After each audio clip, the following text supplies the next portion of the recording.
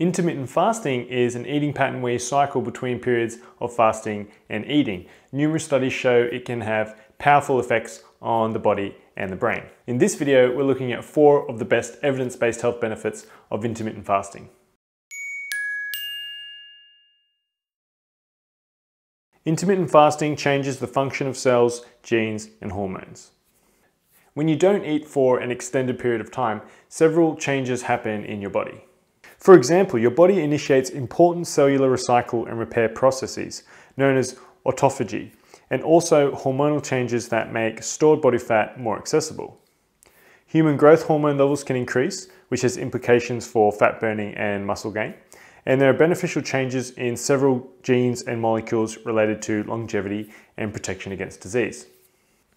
So many of the benefits of intermittent fasting are based on these changes to hormones, gene expression, and the function of cells. Intermittent fasting can help you lose weight and belly fat. Generally speaking, intermittent fasting will make you eat fewer meals. That means you will eat less calories throughout the day, unless of course you compensate by eating more in the other meals. Additionally, it enhances hormone function to facilitate weight loss. Lower insulin levels, higher growth hormone levels, and increased amounts of norepinephrine or noradrenaline all increase the breakdown of body fat and facilitate its use for energy. For this reason, short-term fasting has been shown to increase metabolic rate by 3.6 to 14%, helping you burn even more calories.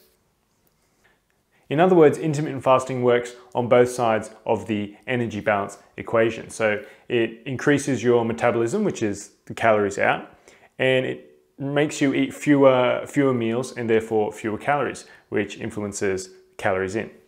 According to a 2014 review of the scientific literature, intermittent fasting can cause weight loss of 3 to 8% over 3 to 24 weeks. Now this is a huge amount. Participants also lost 4 to 7% of their waist circumference, which indicates that they lost a lot of belly fat, which is the harmful fat around the abdominal cavity that causes disease. Intermittent fasting can reduce insulin resistance, lowering your risk of type 2 diabetes. The main feature of type 2 diabetes is high blood sugar in the context of insulin resistance. So anything that will reduce insulin resistance will help to reduce blood sugar levels and therefore be protective against type 2 diabetes. Now this is where intermittent fasting looks really impressive.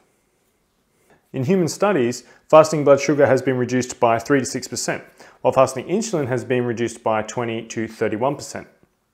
One study in diabetic rats also showed that intermittent fasting protected against kidney damage, one of the most severe complications of diabetes. This certainly suggests that intermittent fasting may be highly protective for people who are at risk of developing type 2 diabetes.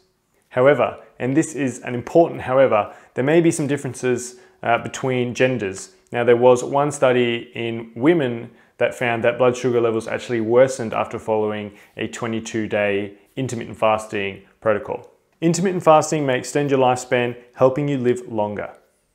One of the most exciting applications of intermittent fasting may be its ability to extend lifespan.